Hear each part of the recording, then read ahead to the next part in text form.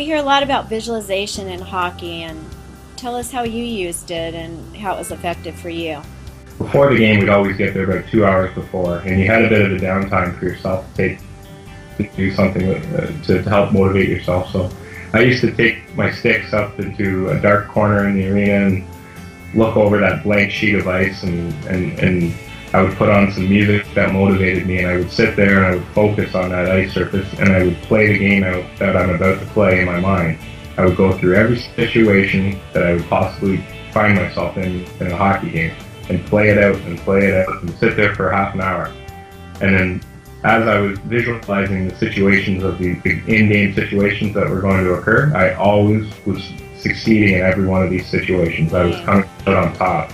I was victorious in everything I was doing. So that when the game time came around, I had already played the game, because I already played it out in my mind. So every time I got into a situation, I knew exactly how it was going to turn out, because I'd already played it out in my mind. So I think it gave me a little bit of a quicker reaction to everything I was doing. It might have been just a split second, but I really did feel that it benefited me. Nice. Yeah, you're using your mind to train your body.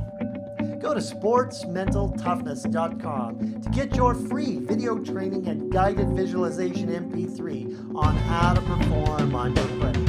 I'm Craig Sigel, the Mental Toughness Trainer.